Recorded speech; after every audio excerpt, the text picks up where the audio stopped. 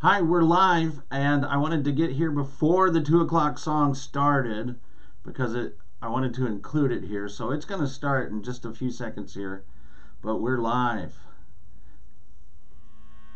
Here we are.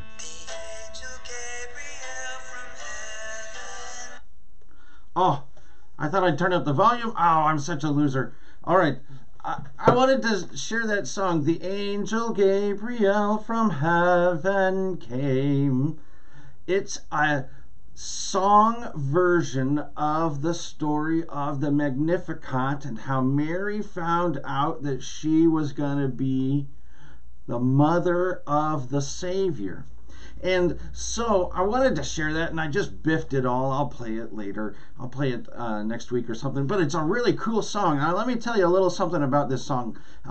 First of all, if you use the same hymnal I do, the Lutheran Service Book, you can't see the title because it's all worn off on mine. The Lutheran Service Book, it's hymn number 356. The Angel Gabriel from Heaven Came.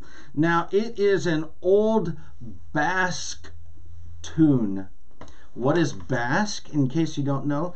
The Basque people are an ethnic people that exist right along the border between France and Spain. Now, I studied a lot of Spanish in high school. I found out that the Basque people very opinionated about whether they belong to France or Spain, but that's a separate issue, I guess. But here, this is a Christian hymn from somewhere around France and Spain. The Basque people have this hymn. It's a Christian hymn about when Mary found out that she was going to be the mother of the Savior. The angel Gabriel from heaven came. That's what we talked about last week. And so then it goes on to to tell the story. All hail to you, Mary, most highly favored lady. All right, and it's a beautiful tune. Now, I did not know that this tune was in the hymnal at first. The first time I heard this song, it's sung by Sting, of all people. Sting, Gordon Sumner of the Police. Sting. And he sang this beautiful traditional Christmas hymn on one of those pop CDs full of pop musicians doing Christmas songs. He sang this beautiful hymn, Gabriel's Message, I think is what it was called. And I thought, this is a beautiful song. And then when the new hymnal came out, I'm like, we have a song in our hymnal that's sung by Sting. So I learned it first I'm a big fan of Sting's music. Well, a moderate fan. But anyway, so I wanted to play that song. I'll have to play it in just a second here, I think. It's a beautiful song. It tells the story of both how the angel told her that she was going to be the mother of the Savior that had been long awaited, and also of how she responds, which is what we generally call the Magnificat. Now, let's try this again. Just for a few seconds.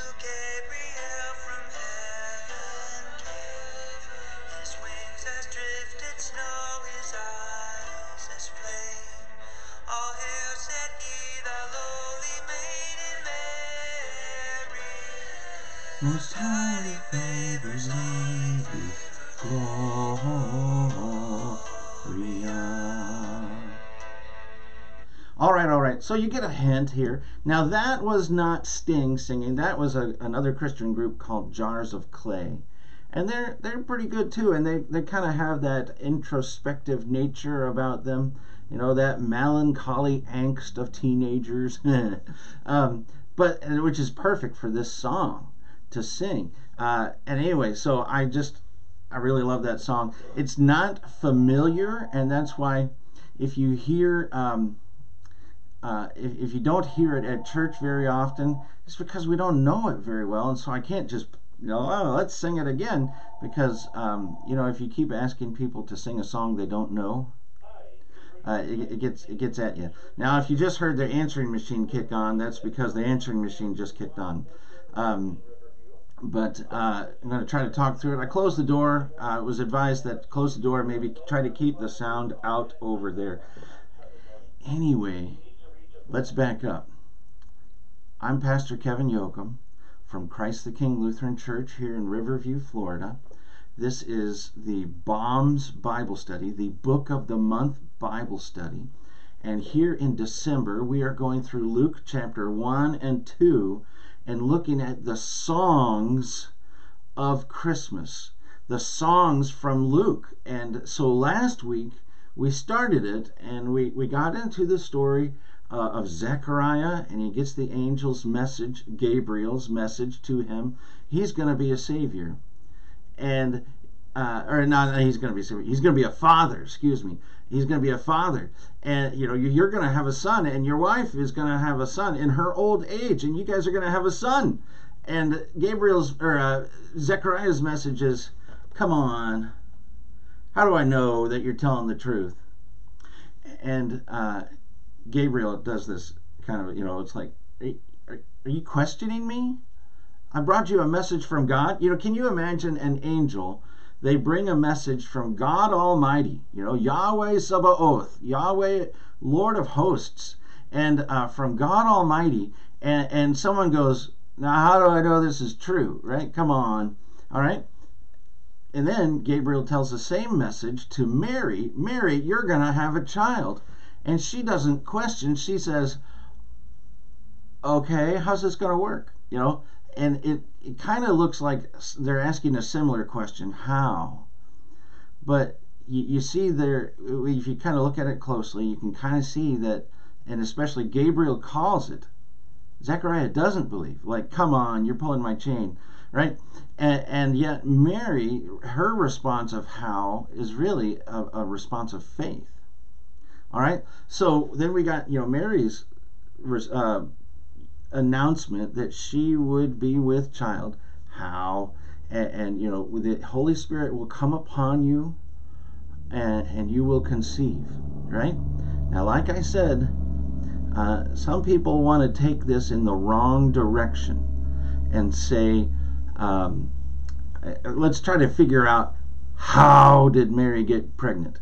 All of the intimate details of how this happens between God and Mary. And that's very inappropriate, actually, you know, to try to imagine the biology of this, right? It's inappropriate, right, for us to try to imagine even human beings, you know, right? That's inappropriate for us to imagine anything like that. And there's no hint that anything in such sordid, you know, kind of ways that people try to go, well, how did God do this to Mary? Let me just try to put this to rest, and then I won't talk about it again. First of all, he says the Holy Spirit's going to come upon you, and that's it. So what's going to happen?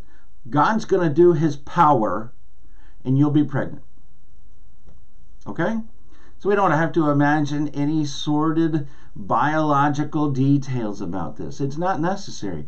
God can do things simply by doing things, right? He says, let there be light, and what happens? There's light. He says, let there be mountains and grass and water and fish and gorillas. Gorillas are my favorite. And what do you have then? Mountains and grass and fish and water and gorillas, right? Just because he says, let it be. So what's happening here? God wants Mary to be pregnant, and so she becomes pregnant. All right? We don't have to go any further than that. We just don't have to. And usually it's the biblical skeptics who try to say, how does this going to work? Well, if God can create a universe with comets in it, I think he can manage the medical details of a human being. And the Bible is very clear that all life comes from God, right? That God is the one who wills and desires there to be life. So God willed and desired Mary to be pregnant. And that's it. I'm putting it to bed. No more. All right? I've said my piece. And so those people who try to be biblical skeptics and try to, that, they don't need to do that, all right? It's a non-starter. It's a dead topic. It's an inappropriate topic because God is almighty, and so he gets to do this simply by his power. Moving on, all right? So we're going to be in Luke 1 again today with the Magnificat, okay? And so you're going to want to open your Bibles to Luke 1, verse 39 and following, okay? But let's begin with a word of prayer. Let us pray. Dear Lord, as we come to the scriptures today, we ask that you would open our eyes, our ears, our hearts, and our minds to receive what you give us through the scriptures and to take it to heart, to put it in our mind that we might ponder it, that we might grow in faith and knowledge and appreciation for all that you have given us in here. We ask this in Jesus' name. Amen. All right, now this may be a bit of a shorter lesson. And that's okay because we're only covering so many verses, right? We're not covering as many, Luke 1 has 80 verses. We're not going to do all that, right? We only got up to verse 38 last week. So we are here, and what do we have? Where did we leave off? We left off with the angel leaving Mary, who had just been told that she would be pregnant, and her answer is, I am the servant of the Lord. Let it be to me as you have said, right? Verse 39. In those days, Mary arose and went with haste into the hill country to a town in Judah. And she entered the house of Zechariah and greeted Elizabeth.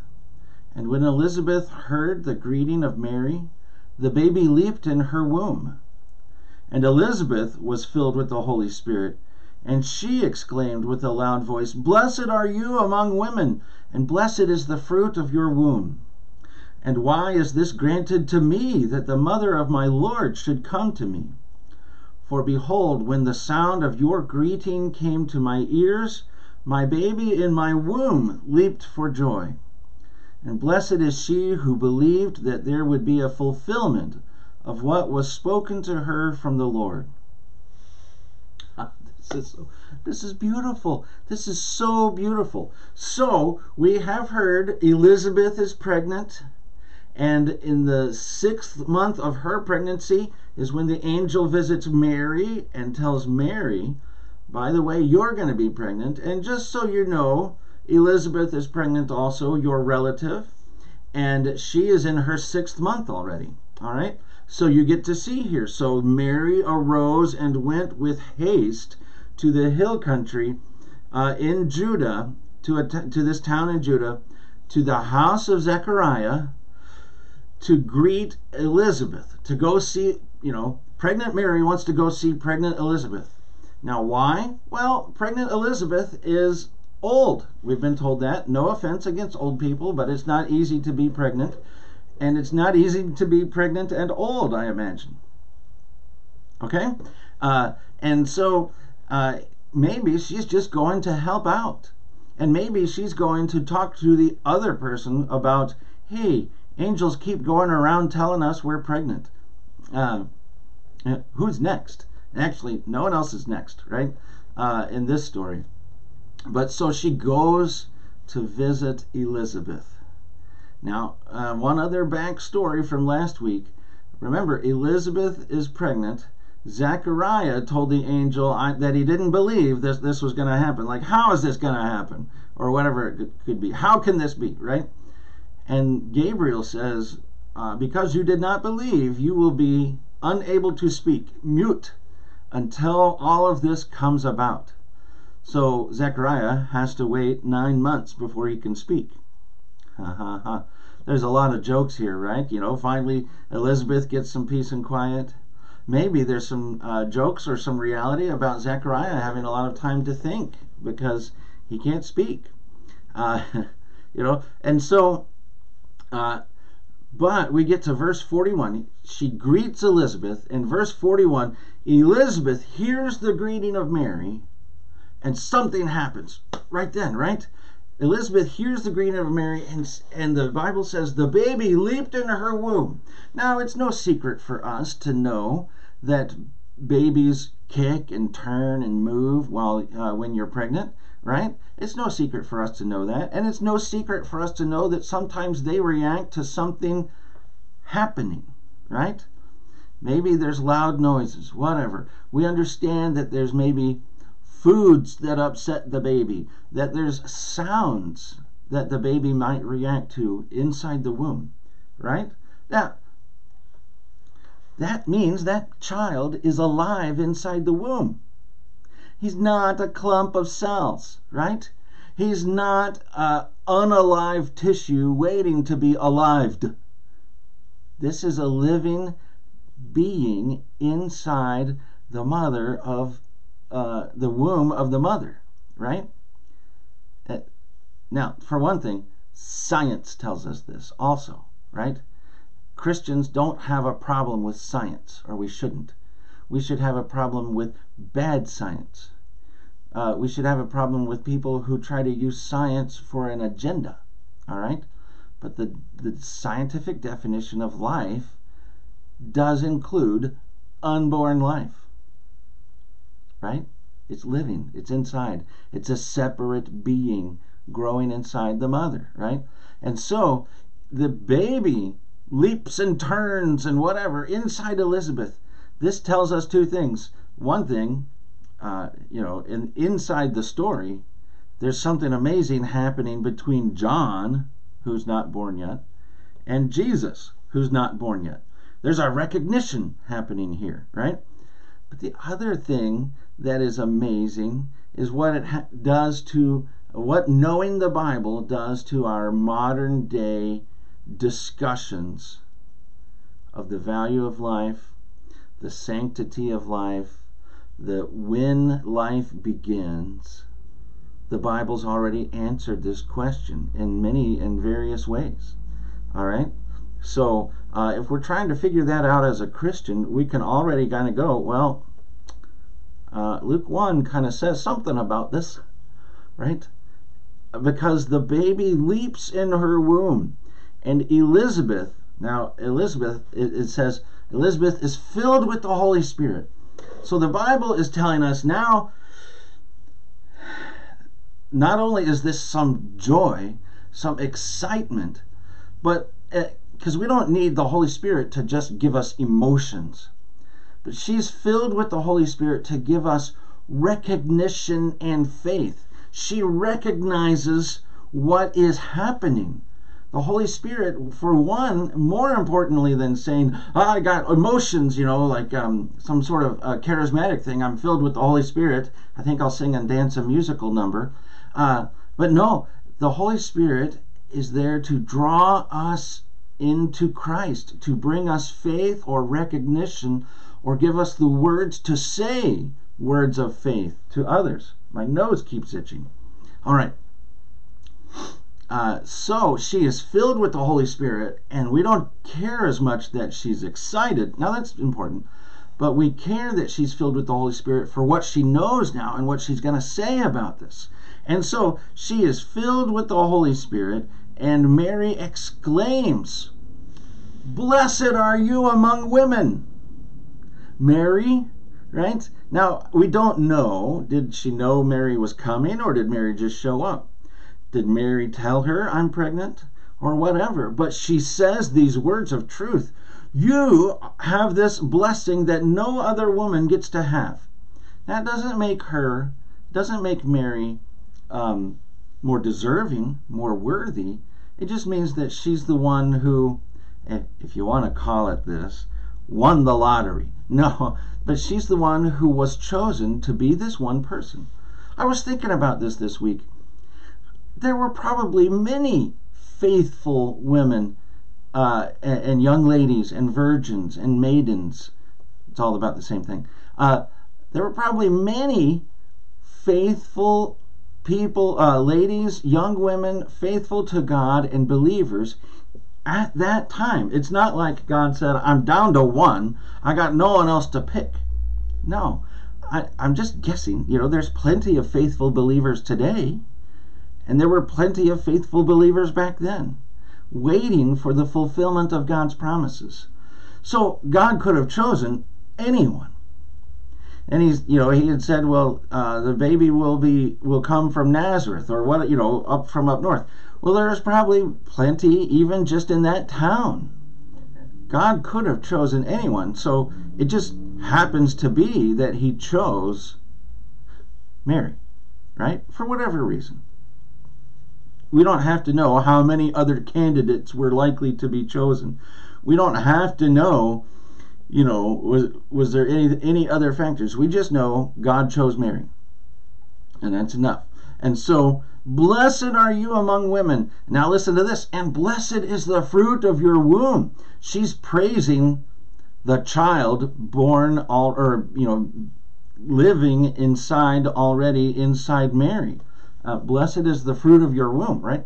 Blessed is he who comes in the name of the Lord. All right.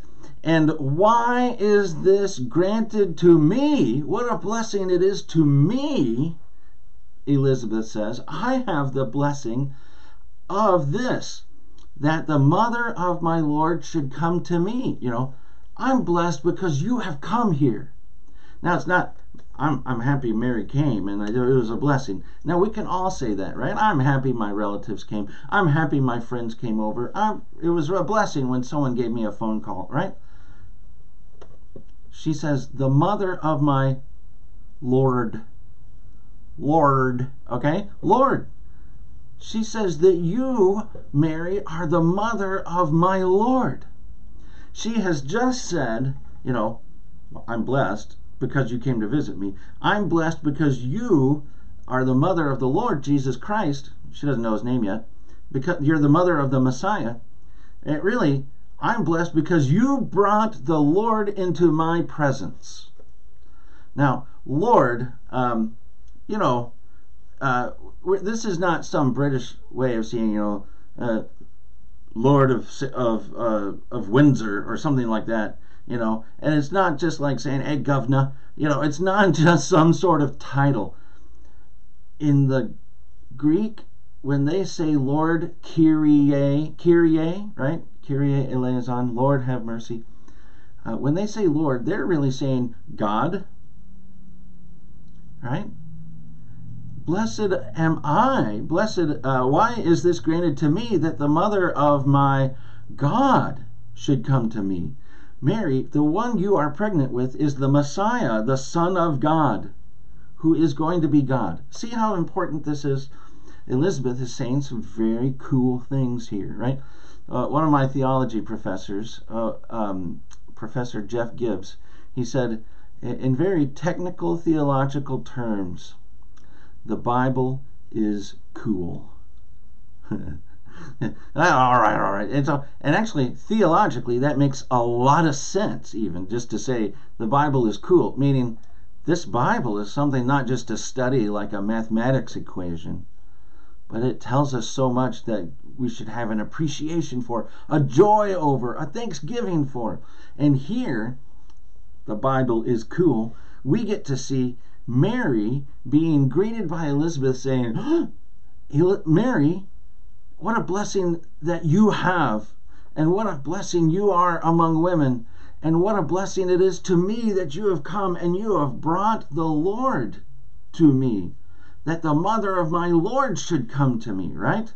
Verse 44, for behold, now she explains it so Mary understands. For behold, when the sound of your greeting came to my ears, the baby in my womb leaped. Now remember, she's speaking by the Holy Spirit now.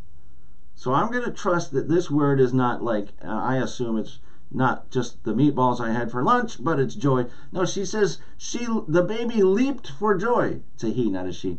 The baby leaped for joy. I'm putting that still under speaking full of the Holy Spirit.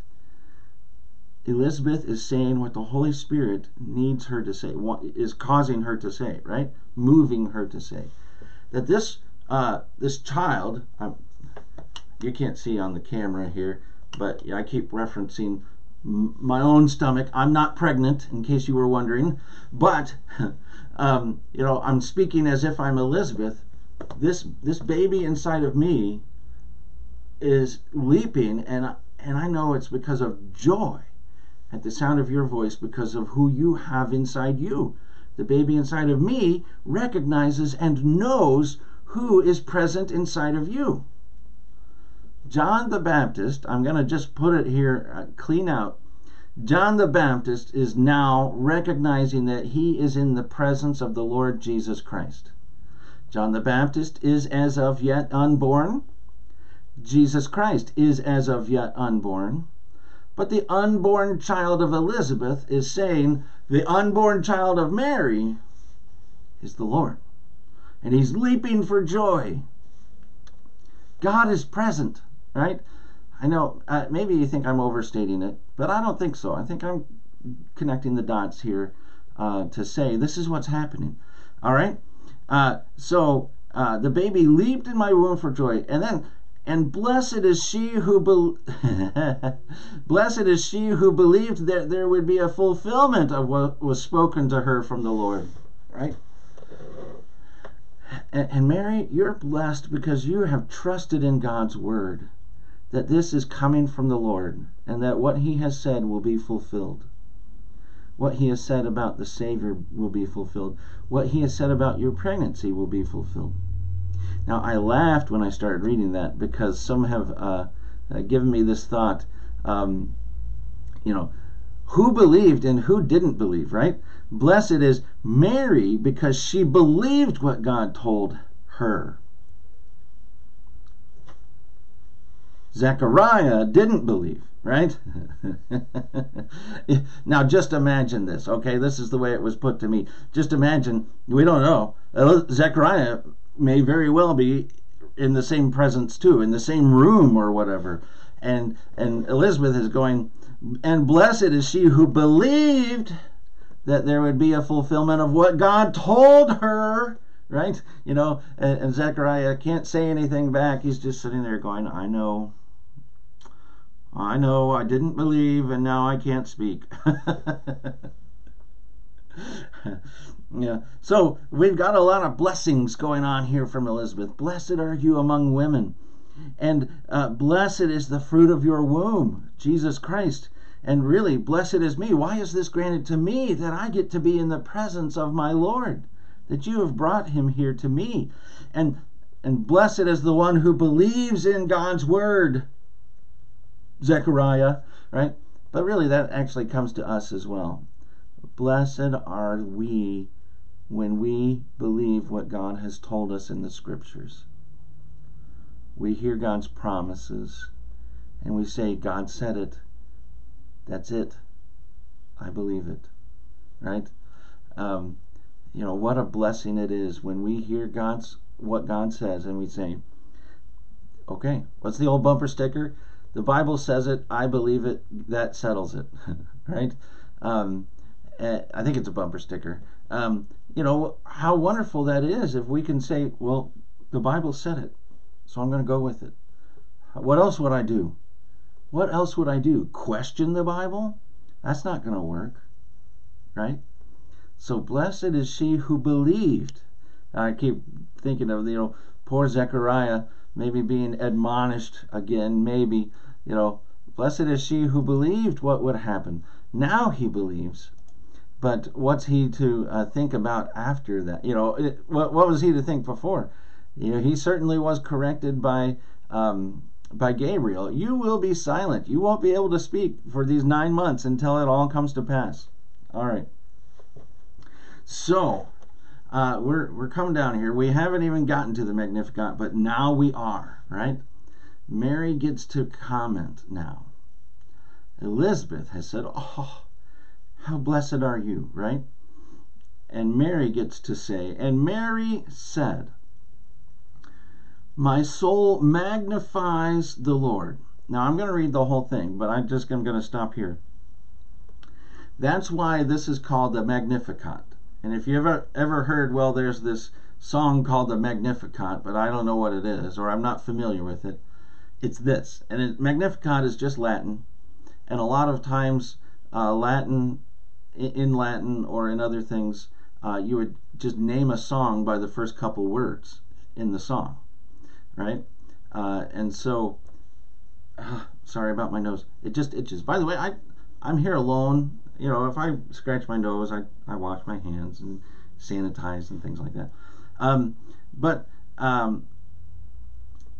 So it's called the Magnificat simply because here Mary is saying, my soul magnifies the Lord. And so there's that, just the Latin Magnificat is magnifying, it's praising, it's showing and exclaiming the greatness of the Lord. So, all right, here we go, the Magnificat. My soul magnifies the Lord, and my spirit rejoices in God my Savior. For he has looked on the humble estate of his servant. For behold, from now on all generations will call me blessed. For he who is mighty has done great things for me, and holy is his name, and his mercy is on those who fear him from generation to generation. He has shown strength with his arm. He has scattered the proud in the thoughts of their hearts. He has brought down the mighty from their thrones and exalted those of humble estate. He has filled the hungry with good things, and the rich he has sent away empty. He has helped his servant Israel in remembrance of his mercy, as he spoke to our fathers, to Abraham and to his offspring forever. And Mary remained with her, Elizabeth, about 3 months and returned to her home. All right. Let's do the last part first real quick, and then we'll probably come back to it again. Mary remained with Elizabeth for 3 months and then returned home. Now, think about this. When did Mary find out that Elizabeth was pregnant? 6 months into the pregnancy? How long is it typically talked about that a human pregnancy lasts? Typically about 9 months. How long did she stay? 3 months. 3 months plus 6 months equals 9 months. Give or take some traveling time, you can figure out that maybe Mary probably stayed for the pregnancy, for the birth of John the Baptist, and got to see it. And we can guess. We're guessing here. And maybe a few weeks afterwards to help, burp, heat the bottle, right? Figure out how the diaper wrapper, disposer thing works that everybody has these days. To help maybe learn some baby skills, or just to help out around the house a little bit until Elizabeth gets her strength up, right? But she stays with Elizabeth for those last 3 months. And you think also, isn't that really sometimes one of the harder trimesters, right before the birth, right before delivery? And so Mary did a great and kind thing, in my opinion, by saying, I'll come and I'll stay with you and I'll help you out during the pregnancy and for the birth. And then afterwards, what does she do? She goes back home. Why? Well, she's pregnant herself and she's engaged and she's got to go back home and explain everything to Joseph, right? All right, but let's get to the Magnificat. My soul magnifies the Lord. This is good news here. I'm praising God. All right, why? Well, the second line, and my spirit is rejoicing in God, my Savior. All right? Now, everybody has to have a God for a reason. If you think about, what does your God do for you? And so think about this for any God. Well, I need a God who will teach me. I need a God who will bless me with wealth. Now, these are maybe not the best reasons. Teaching is fine. I need a God who will guide me. I need a God who will punish others, right? I need my God to go get me justice or revenge. Go God, do things for me, right? Mary says, this God is God my Savior. And that's very much what God is throughout the Bible. The one who saves, the one who redeems, the one who gives of himself as a sacrifice that we would have life, the one who frees us. That's all part of the salvation idea, that we are freed from something. And what is it we're freed from? Sin and the curse of death and the power of the devil. That God, my Savior, frees me and saves me, from my sins and the punishment of my sins, from the curse of everlasting death, and from the devil's stranglehold on our lives. And that's what our Savior does. So, you just try to think generically. People have gods, and what do these gods do for them? And people might seek their God to do something. And if you're seeking the Christian God to only be a God of vengeance, or to only be a God of teaching, or to only be a God of prosperity, you're missing the main point of this God. He is a God of salvation. He is a God of forgiveness and a God of mercy for us. He is a God who calls us to have this wonderful personal relationship, not just a transactional God, right? You give me sacrifices, I give you blessings. No, he's a God with a personality and a desire to have us present with him. All right? My spirit rejoices in God my Savior. Now what has he done? For he has looked on the humble estate of his servant. He sees me in my lowest, in my humblest, in my weakest. I don't have anything. I'm not rich and powerful, right? This is very interesting. Now, this is actually one of the themes that comes through the whole Gospel of Luke. Luke likes to point out these points in Jesus and in what others will say of him. That there's the powerful and there's the weak. And God tends to see the weak and not regard the righteous, the powerful and the arrogant and the strong, and like, oh, they deserve it. No, he tends to have mercy on the weak. And one of these themes in Luke is how God likes to do the reversal. He likes to lift up the weak and the humble, and he likes to kind of bring down and admonish or punish the arrogantly strong, the self-righteous. All right? So what has God done for Mary? She was nobody. But God looked upon her humble estate. And what? Why? What are you talking about? For behold, from now on, all generations will call me blessed. And it's pretty much true.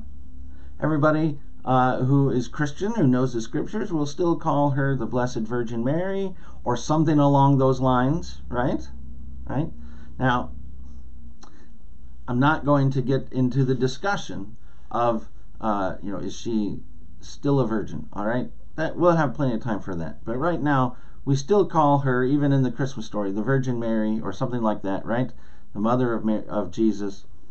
And from now on, everybody's going to point out how blessed she is because she has this unique calling in life. No one else in all history gets to say that they are the mother of the Savior, Jesus Christ. No one else in all history will be called the Mother of God. Like I said last week, when you call Mary the Mother of God, you're not making her anything but a human. You're simply saying that Jesus is God, and she's the one who gave birth to him. Right? You're not making God less to say that he was born. Because what is Jesus? True God and true man. And was he born? Yes. Does that make Jesus less God? No. Right? There's also part of a mystery in there that we'll never scientifically understand. We'll never philosophically understand. We hear what God says and we believe it. Right? So Mary, the Mother of God, is not an insult to our sensibilities. It's not an insult to God. And it's not a false elevation of Mary. She is the one who gave birth to Jesus Christ. So she is the one who gave birth to God in Christ. So it's okay to call her God. and to say she's, or not to call her God, to call her the mother of God. And to say that she's not the mother of God is actually no insult so much to Mary, but it's an insult to Jesus. You know, oh, I'm not God, right? Okay, so from now on, all generations will call me blessed. Why? Again, we get these four things. For he who is mighty has done great things for me, right? I didn't do anything, Mary's saying. I didn't do anything. There's no work of mine that brought this about. But something was done for me, right? I didn't get myself pregnant. I didn't deserve to become the mother of God. I didn't deserve to conceive Jesus Christ. I didn't accomplish anything that would win me this as a reward, right? There's nothing I did. But the one who is mighty, the one almighty God, has done these great things for me and in me, right? I didn't do it. Praise God for all that he has done. For he who is mighty has done great things for me, and holy is his name. Right? Now, what has he done? In his holiness, in his moral and ethical purity, someone said one time. That's holiness. Holiness is not a matter of, am I serene or anything like that. It's moral purity. Like there's nothing wrong in me. Ethical purity. I don't have any if I'm holy, I don't have any immorality. If I'm holy, I don't have any unethicalness in me.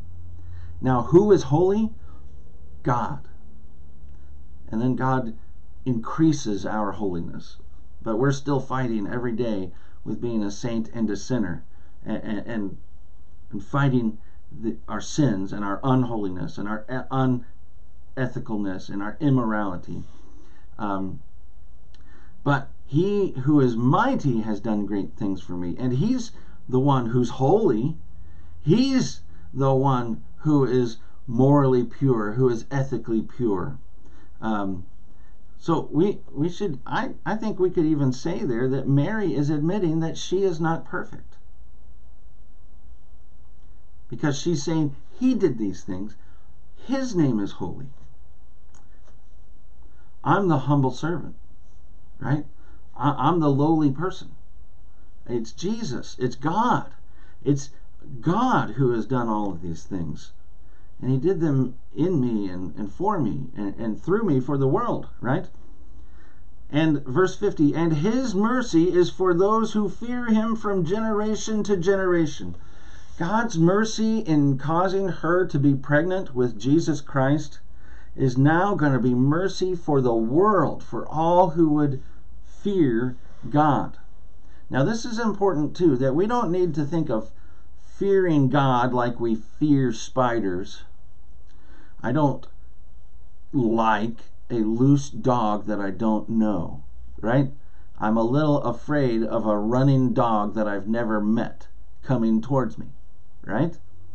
In much the same way, I would be afraid of a charging car coming towards me, right? But that's not what the fear of the Lord is. The fear of the Lord is knowing God for who he is. He's God. He's creator. He's the judge. He's the holy judge. And who am I standing before the judge? Not much, right? And so the fear of the Lord is often said to be, awe and a worship and a full appreciation of who he is. Like, generally, let's say we generally have a proper respect for police and for law enforcement, especially if they're carrying their gun out, right?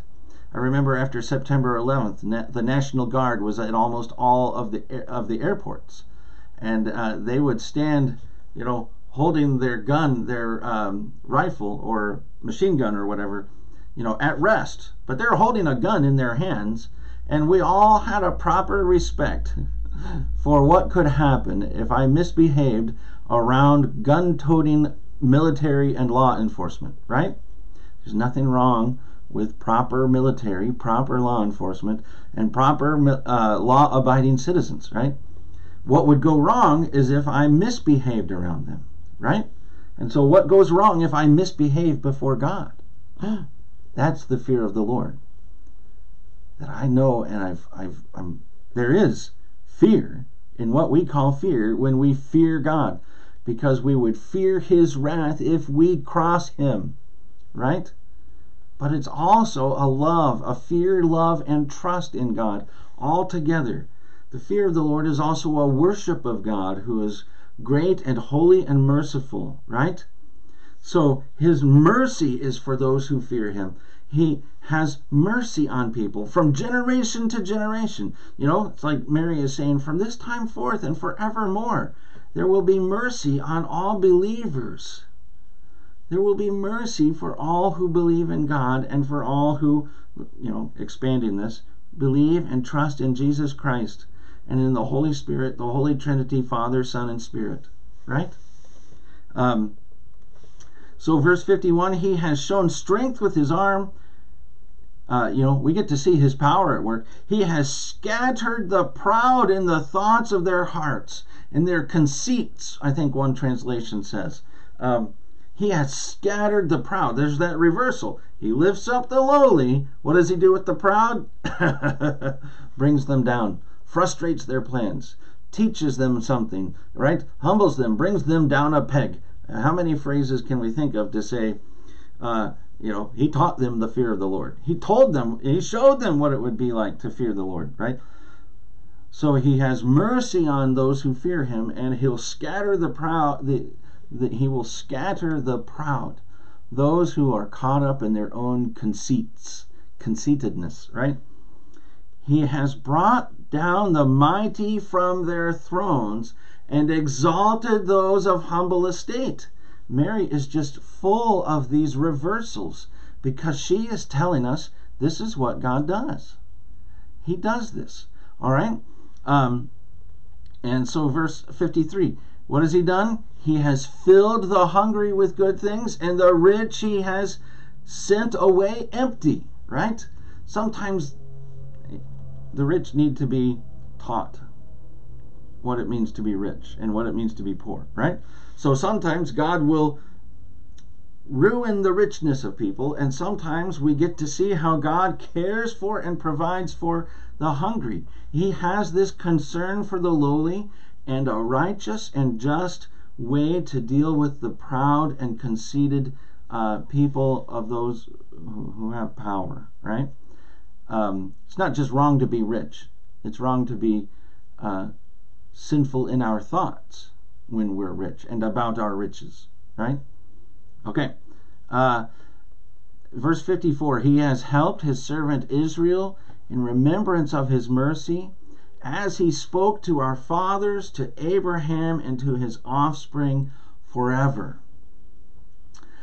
So here Mary is now saying, and this is all according to the ancient promises of Abraham even, right? He has remembered his mercy to Israel, to Abraham and his descendants forever.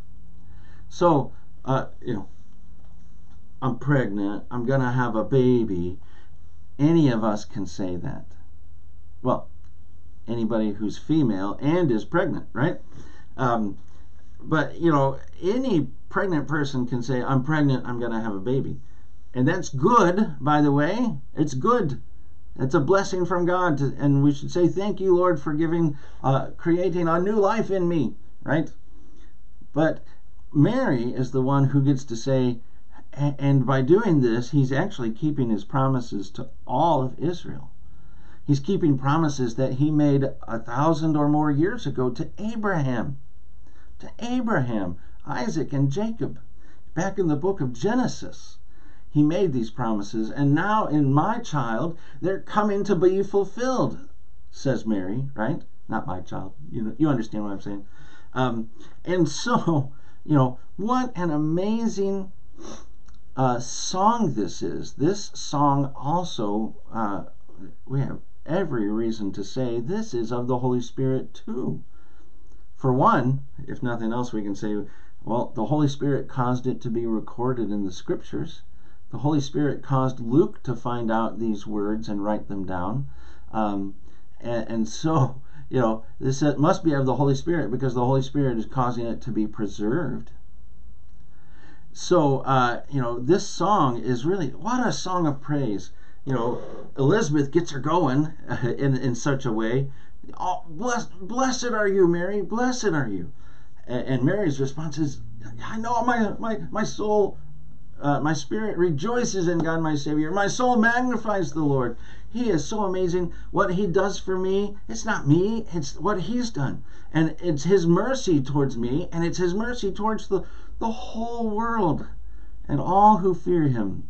He's going to remember all of the poor and the weak and the lowly and the lonely and the sick and those in need of help and forgiveness and salvation. That is what God is going to do, even through the child he has, whose life has begun in me, right?